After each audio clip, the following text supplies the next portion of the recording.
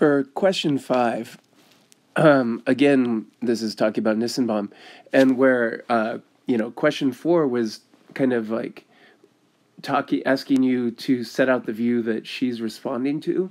Question 5 is pretty much purely about about her view, right?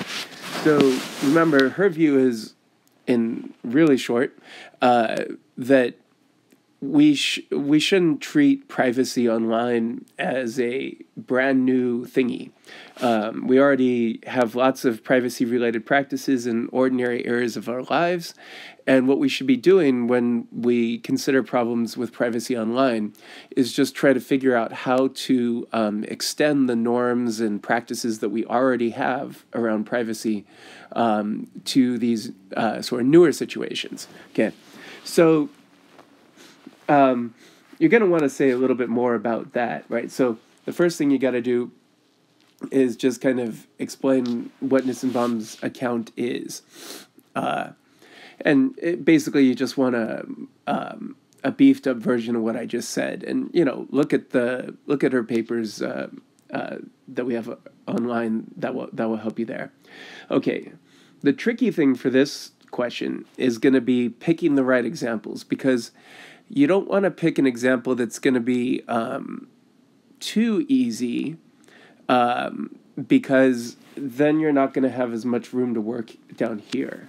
So let me try to talk through that a little bit. And just a disclaimer, I don't mean to say any of the examples I'm about to use you shouldn't use because it's too easy. You're just going to have to, well, you'll see. So you can totally use these. Here we go.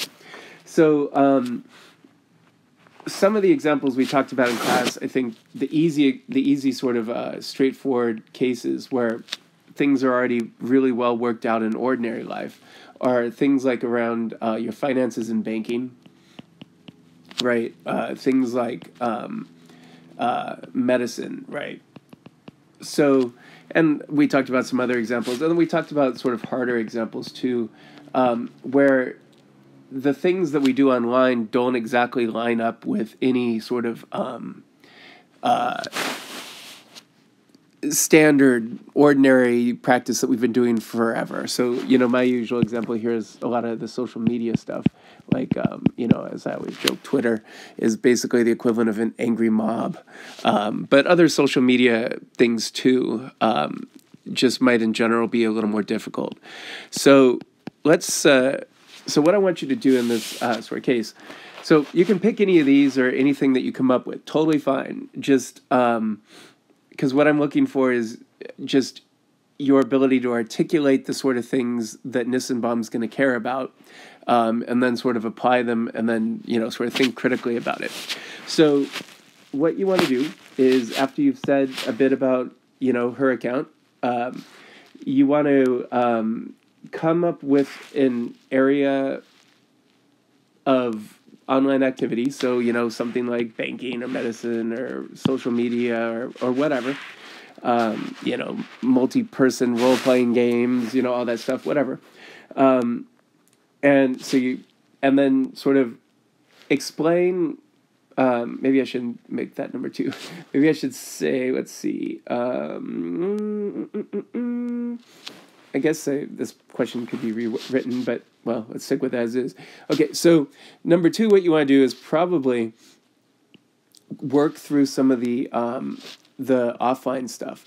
So, you would say, like, for example, in medicine, you would talk about how the basic privacy rules are all basically without explicit consent, no healthcare provider can share anything except for, like, within the office, right? And then like, you come up with talk about stuff like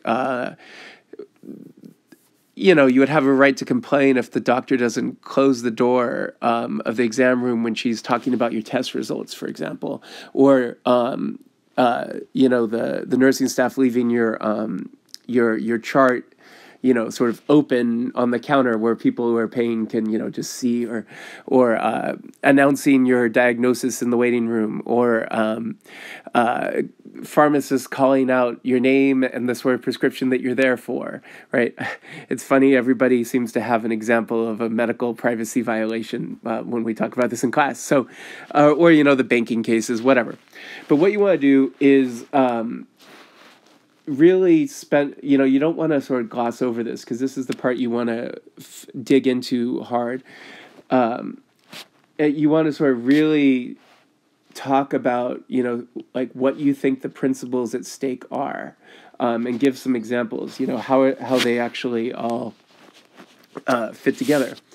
So you start with the offline stuff. You say, okay, in the banking context, here's what I think our general norms and privacy practices are, and then you would turn around and sort of apply to the online cases, right? You try to say, and so here's sort of how I think these principles, should apply to the online stuff, right? I guess I shouldn't mix my uses of pens. And then once you've done that, you want to try to think of something that, so, remember Nissenbaum's claim is that, at the very least, we should start with the stuff that we already know how to deal with in ordinary everyday life. And if we run into things that are brand new, then, we'll have to do a bit more work, right? So that's kind of the trajectory of this question, right? So then the next task is to come up with something. Okay, now I need my sparkly pen again. Is to come up with the privacy. Sorry. So the next thing to do is to come up with a problem that's going to arise in the online case, right? Where somehow your information might be shared with, say, advertisers or tracking, or maybe there's a technology-related thing, sort of the way. So, for example, the way that if you search for some medical terms, for example, as like my work computer, I'm always getting fibromyalgia and, sort of regional sympathetic dystrophy type ads, because I'm, often looking for academic papers about those chronic pain conditions, and those follow me around on the web on the work computer. If somebody else was to walk into my office and see a whole bunch of fibromyalgia ads showing up on my web browser, they might think I have fibromyalgia. So it's like sort of another way that the information can leak, or I don't know. So you pick some sort of case that seems like whatever principles you articulated here aren't going to work out exactly well. And then, you just try to work through it. Because remember, she says, when we get into these cases, at that point, we have to basically do sort of good old-fashioned ethics or political philosophy, right? So that's what I want you to do in this question. It's really open-ended. You can do, there's a ton of different things you could do. So my main advice to you is make sure, that you do each of these things, right? There's a bunch of steps. Don't mix it up. Kind of make sure you separate it out so that when I'm reading it, it's totally obvious to me what all the different parts of the question are, where they are and what you're doing when. And then really, I would suggest, with the principles and then the principles and then the problems and all that, don't shotgun it. Don't try to be like, here's 20 different things and here's a little bit about each. That's not going to be as good for you as just picking one thing. You can like say, well, here's I think there's like 5 principles that are kind of at stake, and here they are, but then I'm really only going to focus on this one, and here's how it would work when it was online, right? But oops, I didn't mean to point to that. I meant to point to, I guess, over there. Sorry.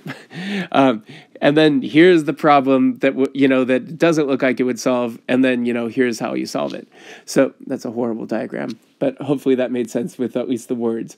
So you really want to focus in on just one thing and then just trace it through, because that's really what I'm looking for at the end of the day in a question like this, is that you understand the approach that Nissenbaum wants us to be using, and you can sort of articulate it, and then you can just kind of think through, here's how this would work, and then here's some problems that would arise, and here's maybe how we could try to fix them. Okay?